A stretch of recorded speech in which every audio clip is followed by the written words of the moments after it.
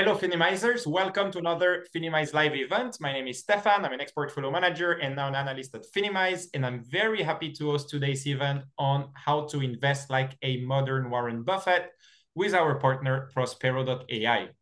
So before we dive into what should be a very exciting and interesting talk, just some very basic housekeeping rules. Number one, as you're coming in, please fill out the poll so we can get to know you a little bit better.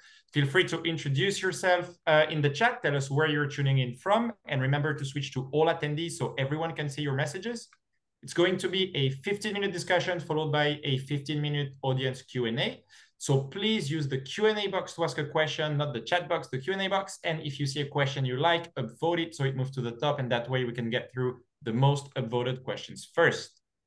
All right, so let's kick this off. Our event partner today is Prospero.ai, a transformative fintech startup founded with a mission to democratize access to financial markets. It was founded by a former Wall Street hedge fund manager who envisioned a fair and transparent market no longer skewed in favor of large financial institutions. Their groundbreaking platform leverages the power of artificial intelligence to distill millions of real-time data points on stock performance into simple, actionable insights, empowering both novice and seasoned investors. Lots of exciting stuff at Prospero. I have to say, I actually follow everything that you guys write. I'm all subscribed. Anyway, today I'm excited to have their CEO, George Kailas, with us. George has always had a very strong aptitude for investing. He bought his first equities at 13 and worked at his first value investing hedge fund at 17. This knowledge base, combined with a strong passion for tech as an equalizer, has seen him consistently ahead of the curve, not just by starting his first AI company at 25, but now foreseeing a retail investment community that is informed, and he expects a lot more. So he employs a depth of both empathy and financial experience to lead in the creation of unrivaled tools for retail investors, both in accuracy and simplicity. George, impressive CV, impressive stuff that you guys are doing. Great to have you here. How are you doing today? Oh, I'm great. I'm always happy to see you and do things with Finimize, and this is one of my favorite topics, so it's going to be fun. Awesome. So let's start maybe with some context. What's value investing according to Warren Buffett? So Buffett's, simple yet complex definition of value investing is you're looking for undervalued companies with great growth potential. Now, not everyone's necessarily as proficient as Warren Buffett at identifying value or assessing growth potential. So that's some of the stuff that we're going to talk about today. Awesome. So generally, just like, taking a step back, should investors opt for a value strategy instead of just buying and holding the S&P 500? Why would that be potentially interesting? I talk to a lot of retail investors, and I do private tutoring that just kind of helps them get better and find the right instruments, and that's not always Prospero. And I would say the two most important things I always ask are, do you have more than roughly a half an hour a week to invest in your education? And do you want to get better at investing? And if those two are yeses, you're going to be able to take care of yourself and your family long-term much better if you learn some form of stock picking, whether it be value investing or another methodology. It's important that you learn what's interesting to you. But if you're willing to put that time in, it's definitely better than passive investing long-term to invest in your own education. So, I think when we look at the performance of value investing strategies over the last few years, they've been going through a hard time. So, what's your view on that? And do you think the trend will reverse at some point? Well, it's funny, I don't think the trend will reverse. I've been in, as you alluded to, value investing for a long time. But even before I worked at my first value fund when I was 17, and I actually taught myself accounting to get that job, I worked at the Center for Value Investing at Columbia, the Ben Graham Center. And I worked for a pretty famous professor, Bruce Greenwald, and I learned value investing from some of the best. And it's a great practice, I think, to have among other practices. But a big reason I even went into AI, later started Prospero, looking at some of the signals that we looked at, is I felt value investing fell short in too many areas. And just some specific ones that everyone will know. I'm sure everyone's heard for years that NVIDIA is overvalued, right? When we look at that, we two of our key signals, net option sentiment and net social sentiment, it's been at 100 net option sentiment for a lot of this year as it's continued to go up, and it's been high on net social sentiment. And we would say that those have value in today's market, especially net option sentiment is looking where institutions are betting in the options markets in real time. Social sentiment, I think, most people watching know, but it's a big reason we're beating the market by about 50% each of the last 3 years, because we do see value in that. It can be hard to quantify, but we've invested a lot of time in getting good metrics with those. And there's value there. And there's value that classic value investing strategies don't acknowledge. And I think that's a big reason that they're lagging, because there's a lot of money to be made in, what we would call new value. So actually, let's talk about that. How has value investing really evolved since Ben Graham's time, and what should value investing 2.0 look like today in your view? Well, it's really funny because value investing and AI, I think, have had similar growth trajectories. I would say value investing changed a little faster. But for a long time, and for those that don't know, AI has been around, since the 50s. There's been various AI winters. So for those who haven't followed it as much as me, that's an interesting part. But value investing was similar for even longer. When Ben Graham, first, pioneered it in the 20s, I think was when he started, or maybe that's just when his first book was published. Basically, you're looking at these deep value models, and deep value models, when I learned 20 years ago, was very similar to what they were originally, at least in theory, which is you take a company's public filings, you take their public statements, conference calls being the most popular one, and then you build your own model that incorporates, key drivers to the business that you see and how the company talks and how they file, as well as, sector-based assumptions. And then you could roll them up into, say, like a discounted cash flow model if you're looking at free cash flow specifically, which is, more popular for value investors versus like price to earnings or EPS, which is, a lot more kind of the traditional thing. But anyway, what it is now is a lot more, I would say there's two primary changes. One, people don't have as much time as they did back in Ben Graham's time. I mean, they barely had electricity then, they could barely move around. They had just, invented the first cars,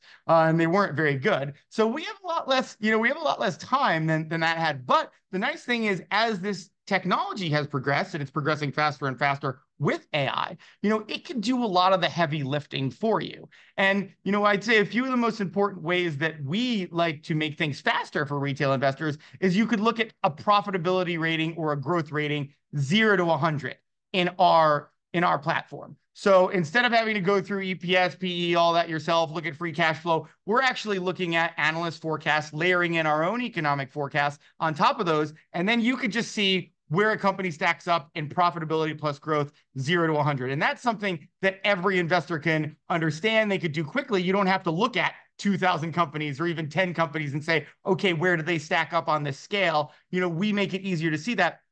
And, beyond that, we look to make things even easier than that. Like, two of our most powerful ratings are called upside and downside. And basically within those, you can basically have, we did a back test of 5 years where we looked at, our metrics above 80. So that was about 10 to 50 stocks on a given day, and holding the S&P 500 for a year. And 80% of the days that we tested, our portfolio actually beat the 500, even though we had less stocks. So you're looking at, in our, high-tech solution, something that's more, consistent and can offer like really good returns, because the intellectual way to understand it is we're looking at, real-time options bets. We're looking at analyst ratings and how they're being adjusted, as well as price momentum factors. So to have above an 80 upside breakout, the options markets have to like something long-term in real time. Analysts have to love it. And price momentum factors all have to agree. So you can understand intellectually how that would work. And, that's one of the main things that we're trying to do for people, instead of you having to pour through,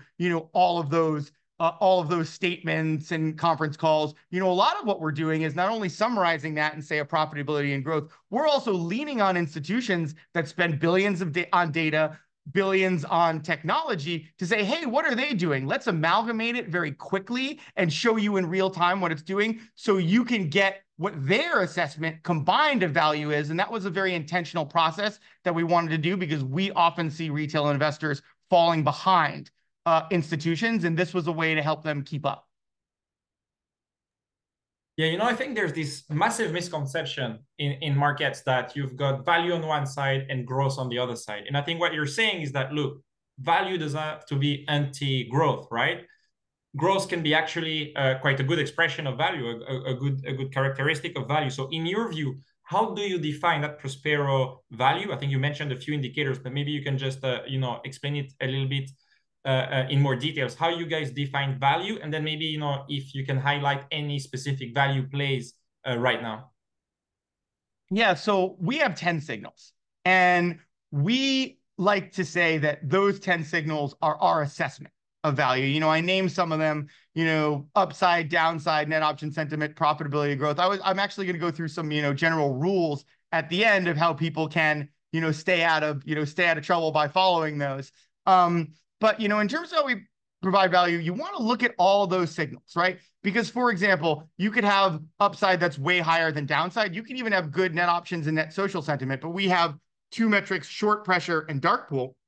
I've seen stocks that have very high in those measures, but like a high dark pool rating, which basically indicates that institutions are doing things outside of the market to move the price. And then short pressure, which means it's heavily shorted. So, we're trying to paint a full picture of what we think value is with 10 metrics. So I think that that's important because, a big problem with value investing, as we're talking about, is that sometimes if you lean too much on singular metrics or, say just how much a company is earning, you can miss a lot of what's going on in the market that could indicate there's differentiators of value. And, one of my favorite, value lessons that I learned later in life, that also is would be our recommendation, is meta. And I'll tell you, when I worked at my first hedge fund, my boss sat me down on my first day and he told me a story. And he said, George, my best investment ever was a garbage company. And nobody liked it. I looked at it and I said, there's great value there based on how much they're earning. And he just looked at me, he said, always look for the garbage and find the garbage. And this story about meta is going to be about how I applied that lesson a little later. So we've had meta at 100 upside since 2/16/23. So it was at about $170 when it first got on the radar because it was at our max upside rating. And you know what I did? I said, you know what? Our algorithms don't know that Zuckerberg's an idiot and he's messed up and like they've got this wrong. So it turns out I was the idiot, at least for a little bit, because 2 months later, I'm seeing Meta start to go up. It's a little above 200 now. I see it still at 100 upside. And I said, and I thought more and I said, wait, if these institutions are betting on it, it's not just a fluke. And I looked more and I was like, actually, they're doing really smart things in open source with PyTorch. They are pretty consistently the third best growth company in the Mag 7. And they are highly profitable and they're expanding globally. So I was like, maybe I really like overlooked him. And it's funny because like I was early to that and more people are seeing Meta as a great company. And, even going into earnings, we added 100 upside and 100 net option sentiment. So even though people were worried, Google posted bad earnings, especially with YouTube revenue, people were worried. We had it there and our signals like cut through that noise. And it's just what we said, in order to stay at that 100 upside breakout for all the time that it did, analysts had to keep raising their price targets. The options bets had to stay live. They had to renew them or keep betting in the long-term options markets. And price momentum factors had to be there. They couldn't start declining even if those other two things were true. So, that's why we still love it. People keep thinking that there's more value there. And, they continue to do smart things in open source. With Llama 3, we do think their investment in the metaverse was early, but we do think longer term that will pay off and people like it. They're doing smart things with AI monetization as well. So yeah, that I love because not only did the signals help us get there early, a lot of what some people love about our signals that can be challenging with technicals is I've seen Meta overbought on RSI numerous times as we've been holding it, and our signals continue to stay there. And that's the nice thing, it's not dependent on, traditional price patterns that, will always break if companies do keep, beating their estimates and doing, what also a company like NVIDIA did. So I think that's a very important part of what we do, especially in looking at, where institutions are betting in real time. That can give you a comfort that if you see our numbers, they're live, they're good, they're not managed around some past line like a lot of technical analysis. They're incorporating the very rigorous, technology research data that these hedge funds are using to make their bets in real time. Awesome. Thank you so much, George. So now it's time to move on to the questions. So please don't forget to ask your questions in the Q&A box, but also to upvote the questions you're interested in hearing the answer first. So let's start with the first question. To learn and become successful in value investing, what daily, weekly, monthly time commitment do you believe is required? Like I said, I think anything more than a half hour is good. And it just, consistency is so important. You have to basically find your own way. And one of the things that I always say is like a little bit of a hack for people to find their own way is, if you're a doctor, biotech stocks might be good for you. If you work in retail stocks might be good for you. Learn and leverage what you know already. Build your own research process, do it consistently, mark your reasons for trading, your investment thesis or your reason for investing, and you will get better over time. But you can't be too haphazard about it. You have to be consistent. You have to leverage what you know. And the most important question, like, to ask yourself, don't look at prices. Like, value investors say that's just like Mr. Market. There's a difference between, the price and the value. So just because you've made money doesn't make you right. You're right if you have a thesis and it proved correct. You're not right because the price goes up. And if you're honest with yourself and say, have I built a process that is making me right about the reasons for a stock going up over and over again, not just the price going up? How does Prospero's platform in particular integrate AI with the traditional value investing elements to spot high potential stocks?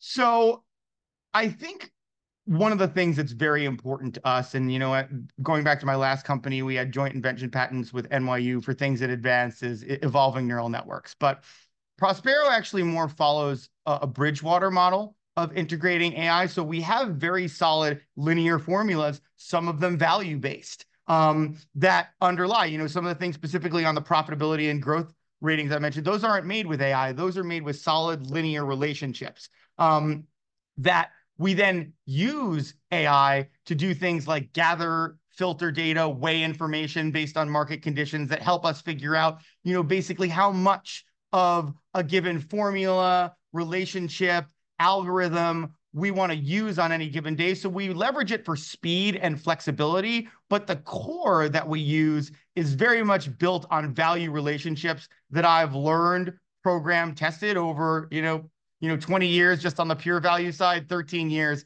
on the value mixed with AI side. Or there, the question just moved. Sorry, 1 second. Are there any interesting stocks you have your eyes on right now? If so, why? So there's a lot of stocks at any given time that I have my eyes on. One of the ones that I think is highly interesting is Eli Lilly. And that is interesting because, and I'm flagging it because that's not a traditional value bet. If you look at the PE ratio of Eli Lilly, you're not looking at a stock with great value. But, biotech especially traditionally runs at higher PEs. And they've proven to be great innovators. Their market cap, if you look at it just like up, they continue to come out with new products. Institutions, I've never seen them really, go too low in terms of how they're betting on them in the short or the long-term options markets. So there's a lot of confidence in the management team as a result of that. You don't see that kind of behavior. So that's one. Another one kind of on, the volatility more, more dangerous up and downside is SMCI. We see it recovering a little bit the last few days, but it got down to a 24 PE ratio, and you compare that to like a much higher PE ratio of NVIDIA. And obviously, NVIDIA, you're getting a lot more safety in that growth, but SMCI kind of, it got a lot of momentum behind it, then lost it, but now it's, looking like a better value play. But, those are kind of, at two different ends of the spectrum. But yeah, I could go on all day about stocks, but I should take more questions. So what are the biggest mistakes retail investors make when trying to value invest? That's a great question. So I think the first big mistake retail investors make when trying to value invest is that they're not value investing. I see very few retail investors actually value investing. And the core of it is you could use some of the modern value things like we're talking about, but there's so many people that don't do simple checks. Like what is the PE ratio of this company relative to others in the sector? And I suggest you could use Yahoo Finance, you can use Barron's, look at what the competitors are there and just do a check and say like, are these actually value, or is the way I'm looking at value, some other thing? The other thing that I saw when I actually was I was in AMC and I got out of it, there were so many people that said, "Oh, like how can Cinemark be trading at a higher price than AMC?" But what they weren't realizing is that it was actually trading at AMC was actually trading at a higher market cap. So they weren't multiplying the price by shares. And then, especially if companies are losing money, you have to look at things like revenue multiples, like revenue to enterprise value. And like, that's something that, I would say when I was talking to people like that invested in, say, SoundHound, right? What I was looking at was I was saying like, look, if you look at the enterprise value, relative to revenue, or you look at some of these other things, why would you own SoundHound AI could grow, but basically like you're paying more for it than NVIDIA. Why would you do that when NVIDIA's, going really, growing really fast as well as being profitable? So I would say those are two like really bite-sized tips. Make sure you're looking at comps, whether they be PE for others in the sector, and just making sure, you're rationalizing that, because sometimes people aren't. And then if companies aren't making money, don't just toss revenue out the window because you can't do a proper PE analysis. You should look at things like revenue relative to enterprise value. What books would you recommend reading on value investing? So one is going to be, you can never substitute like The Intelligent Investor. Like that is, that's kind of like the core value one. I'll give you a more non-traditional one, which is Fooled by Randomness, to Nicholas Nassim Taleb's book. That's a great thing. When I talk about like being honest with yourself, it's a really great thing to be able to say like, oh, do I really have a pattern or do I not? Because he talks about how professional traders all the time are fooled by randomness. So that's one of the best things you can do in your education. And then reading Warren Buffett's, they're not as good now, but going back, it's not a book, reading his letters to the shareholder, especially the older ones, that's basically like a blueprint of how to value invest. Now, a very practical question: how to understand the right time to sell stocks? So I honestly, sorry if this is a cop out for people, like I struggled with this, and why a reason, like before I had Prospero Signals, I was a passive investor because I think even technicals can get it wrong. Like we have a great metric called net option sentiment. And it's a very easy way to look at, net if institutions are bullish or bearish in the short-term options markets. And if you go in our app, if you see it above 50, that's good. That's bullish enough that you don't have to sell. If you see it going below 50, it's time to sell. I do it every time. And then, some other quick hacks. I would say we also have upside and downside in the long-term options markets. Same kind of thing. If upside isn't higher than downside, then I sell. So I think selling is the toughest thing. And one of the reasons we invented the metrics that we did is I don't actually see any good way other than using the metrics that we have to determine that. How does value investing compare or tie into a core satellite approach? Should we allocate a certain percentage to this and a proportion then to a more passive approach? Great question. It really depends on like your risk tolerance, your available funds. Like actually the core, if you're worried about anything with your funds, I almost always like, you won't want to lose them. I almost always advocate for about 50% in a dividend stock like Schwab dividend, SCHD.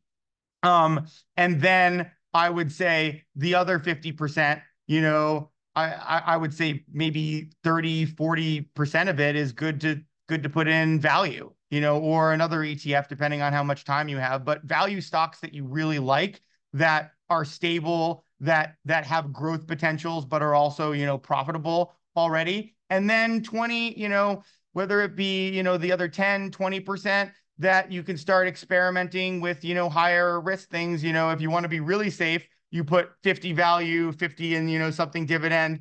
And then just with the dividends, that's what you start. Instead of reinvesting them, you start putting them into riskier things. But, just a very, whether or not you're using, Prospero and using something like we always tell people, if you're using our metrics, look for profitability plus growth above 120, because you're basically looking above average. But if you're not looking at that, what I would just look for is like positive EPS and EPS growth.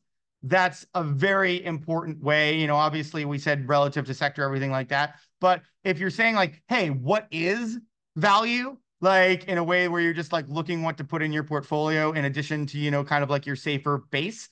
I would say positive EPS, EPS growth, and consistent, maybe even beating estimates. That's always helpful too. That's a good way to just make sure you're staying on the safer side and you're getting real value. What's the best way to implement the Prospero's buy and sell signals? Which in particular are the ones that may indicate a powerful buy or sell signal? So, the newsletter that I think is shared, we basically every week, and then for the paid version in real time, tell you what we think the best way to use the signals to create a portfolio are. And there's a free version of it too that you can sign up for if you don't want to do the paid version, where once a week we tell you exactly what we're thinking there. Otherwise, I'll just kind of review the rules that I've kind of blasted out.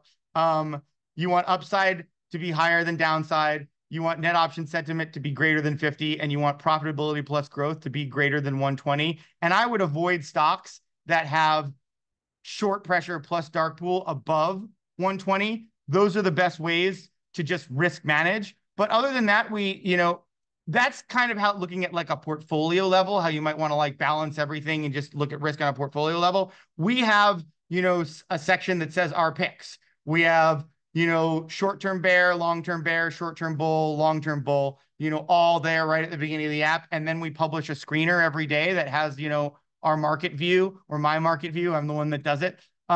So yeah, a lot of different ways to kind of like use rules on your own, look at our recs, or then if you want to see how we're using those recs to build portfolios, that's where the newsletter comes in. And just like to put a bow on it a little bit, like if you look at our picks, short and long-term bulls, you're going to see a lot of, consumer cyclical, a lot of tech, a lot of healthcare, because that's where like the most speculation is on the institutional and retail level. So if you want to look at a portfolio, you can't just like buy all of the R picks. You have to use some portfolio management strategy. And that's what we teach in the letter. George, thank you so much. I'm afraid that's all the time we have today, but guys, don't worry. George will be back with us next month for another Finimize Live event where he will share 5 portfolio hacks for busy investors. You can actually use the link in the chat to secure your spot right now. And please don't forget, you can also join us for the Finimize Modern Investor Summit on December 3rd and 4th. This two-day event will be packed with back-to-back sessions and workshops led by the biggest names in finance. So, don't miss out on this incredible opportunity. You'll have the opportunity to learn, but also to network with other retail investors. And you can pre-register for your ticket using the other link shared in the chat. As you leave the event today, a pop-up survey will appear on your screen. Please take a few minutes to let us know what topics you're interested in hearing about so that we can plan future events. George, thank you so much. This was incredibly valuable. Thank you so much, everyone, for joining us. And I look forward to seeing you at another event soon. Take care. Thanks for having me.